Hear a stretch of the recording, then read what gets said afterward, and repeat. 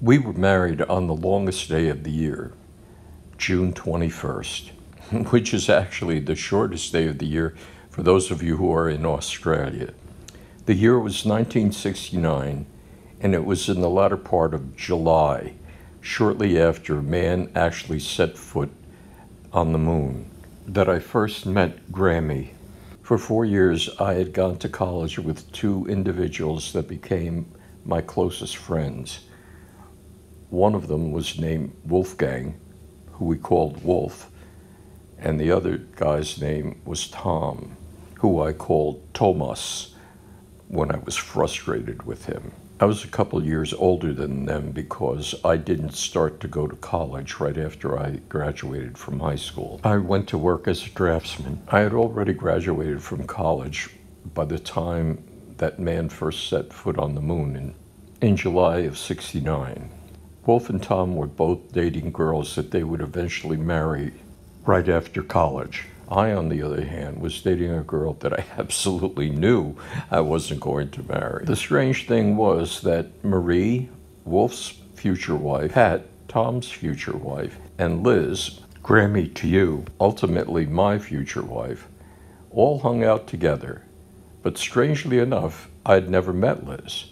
So the situation was that when it was time to go to a wedding rehearsal for Wolf's wedding, it was actually the first time that I had ever met Liz, who happens to be your grandmother.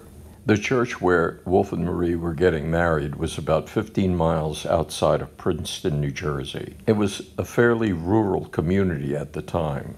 Wolf, Tom, and I were all employed and had contracts for the upcoming school year. The Vietnam War was peaking out, and it was very easy for us to get work as science teachers in high school. Well, now let's get to the nitty-gritty of this meeting. I pulled up in a car that was kind of unique. I had built this car between my sophomore and junior year in college. I bought a fiberglass body and put it on a Volkswagen chassis. It drove like it was on rails. I ended up selling it in order to get married and go on our honeymoon. When I got to the church, it was a little bit early, and the church was actually locked up. And lo and behold, there was a person sitting on the church steps waiting for the church to be unlocked. The two things that I remember distinctly about her was that she had blonde hair that was stick straight. And in those days, the girls would actually iron their hair to make their hair very straight. Her hair was long. It went down to about the center of her back. But she was bald. No, she wasn't. I just like to say that because I open a door like that, and when I do, I just have to walk through it when it's that big an opening. Since you're so young and you have to be taught everything, I'm going to tell you that that is a joke. It's probably the first joke that you'll hear in your life. And you'll remember it when you look at your grandmother and think, oh my goodness, she was bald? Your dad, Uncle David, and I always tell jokes to one another, ever since they were children. It's like adding spice to food. It just makes it a little bit better, and life becomes a little bit easier to swallow. I got out of the car and looked at her closely, and I saw that her eyes were absolutely stunning. And when I did a portrait of her, I tried to capture that. There was a kindness and a sweetness in her eyes. Yes, my precious one, I still get choked up just thinking about what a lovely human being your grandmother has been throughout my entire lifetime. What is the secret to a long marriage?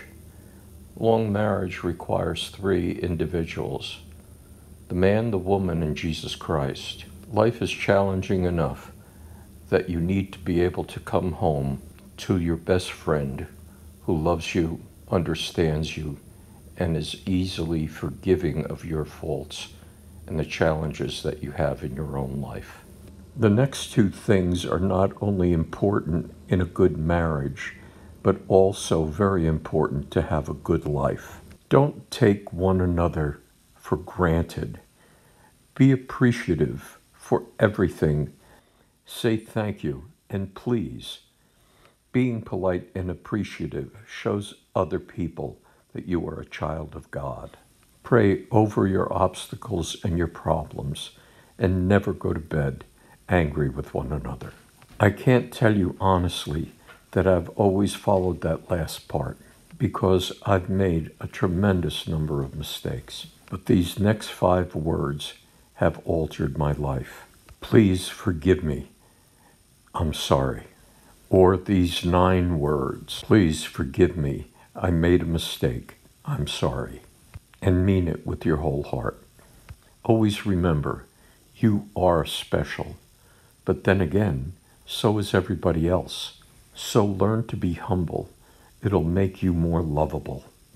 And before we got married, we asked each other, can you see yourself growing old together with me? We have lived it out. It's always been 50-50. We worked together and we dreamed together. Through it all, we loved each other. And those 54 years seem like yesterday. Never allow loneliness to crowd your judgment. Write down a list of things that you want in the person that you'll live with for the rest of your life. And give it to God. God knows who's right for you. He will give you the desire of your heart. Always remember, my little Maisie, that Jesus has written your name in his palms. Your family loves you. Be blessed always. God bless you.